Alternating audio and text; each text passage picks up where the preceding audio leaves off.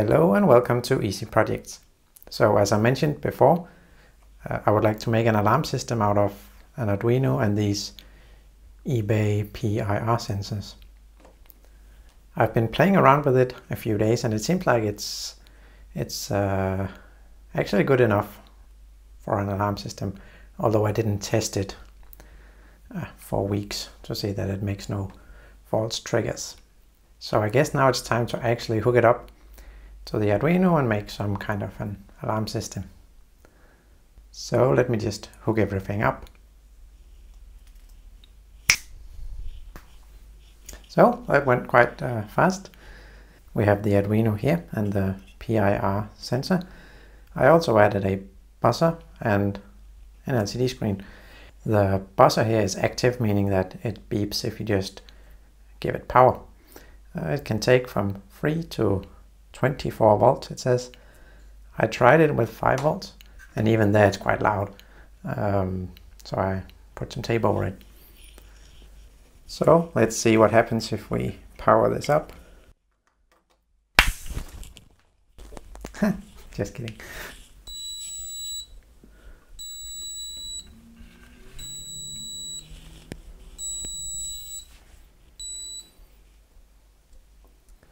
So I made this so that it's automatically arming itself because the software is not ready yet. The idea is that you have a keypad, of course, and enter the key. This is just for testing purposes.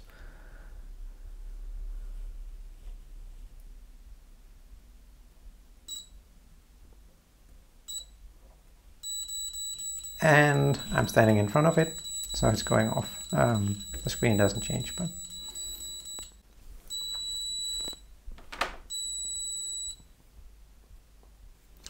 if I instead point the sensor the other way, you should see it doesn't go off. And then when someone breaks in or goes into your whatever, it trips the alarm. What I'm more interested to see is if this setup works. If I put it here on my table and aim it at the door, if I just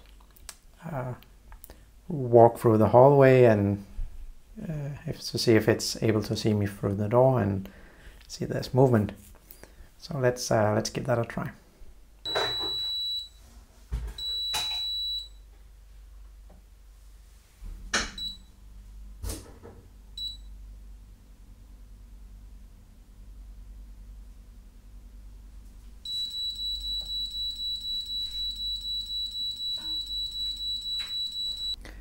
And this was my setup here, so I just elevated it a bit from the bench on this box and used something heavy to keep it in place. And there's about 3 meters from here to the door. So if it's able to pick me up through the door at that distance, it's acceptable, I think. So now we just need to see if the PIR sensor would false trigger at this kind of sensitivity level.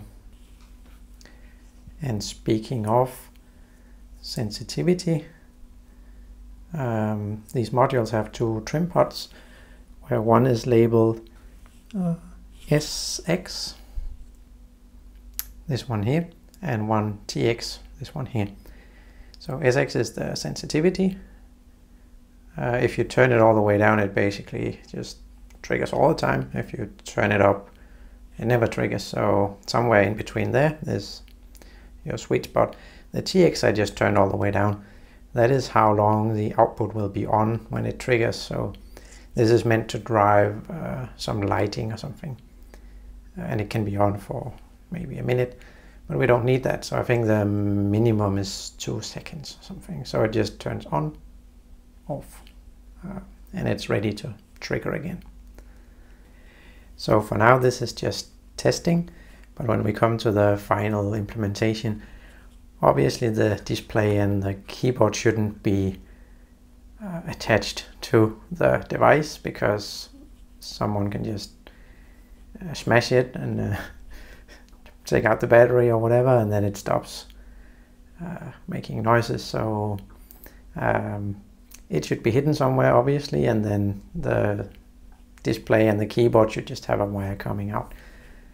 We have two options here, of course. We can use a wired system, or we can make it wireless. In the beginning, I will make it wired, and then if I feel like it, maybe try to make it wireless. And also the speaker here, even though it is quite loud, I would guess, when powered from 24 volts, it wouldn't really be enough to alert anyone and direct attention to the house, so that should be upgraded. And I already bought like a horn beeper thing from eBay. It's this thing here. It says 125 decibels. I'm not sure if that is correct, but it is indeed loud as I'll spare you the pain and not turn it on here, but it can actually just be stick directly to a surface because it has this double-sided tape, or it can be screwed in place. But that will be the last thing to be hooked up for sure. I'm not sure how secure I want it to be. If you just hook these up like they are, there's the potential to just like cut the wires here in the correct sequence, and this will be defeated. I really doubt anyone would actually do that, but it's quite easy to just put a microcontroller on here, and instead of that, just make it so that some kind of communication has to be in place for the alarm not to trigger, and then either send a trigger message or just stop sending messages when there's an actual alarm. It's probably best to send an alarm message, because then you can also see the difference between a tamper and alarm.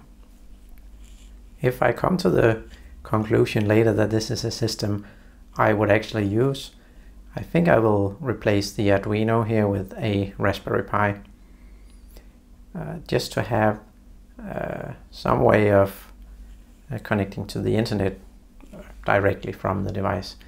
There's really no point in trying to attach that to an Arduino 8-bit microcontroller when you can just basically get it for free if you pick the Raspberry Pi instead. And then you might say, well, the thief could cut the power to your house, so it should be cellular. But then you might as well just put a UPS on the entire system, including your internet modem, and then the problem should be solved also. Then you don't have to pay extra for a cellular connection.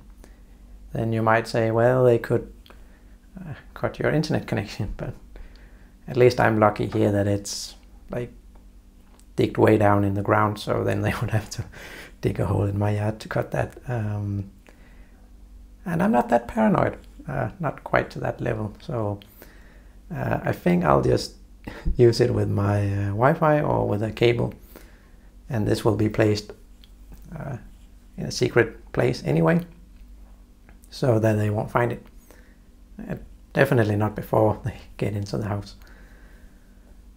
But I will make this Arduino project finished and test it out first, so that I build up some experience about what to put in a future version.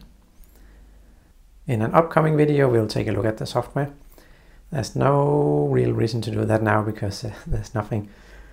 I just have an empty state machine that's configured with the states that I want. Basically, it's in like idle, arming, armed, disarming, or alarm. Maybe I forgot something, but right now it just boots up into the arming state. I still need to make all the things that handle the keypad and all that, but right after editing this video, that's something I will look into. hopefully in the next video we'll have a somewhat functioning alarm system, and then we will look at the software. So I hope you like the idea here, and if you are interested, then I'll see you in the next video. See you.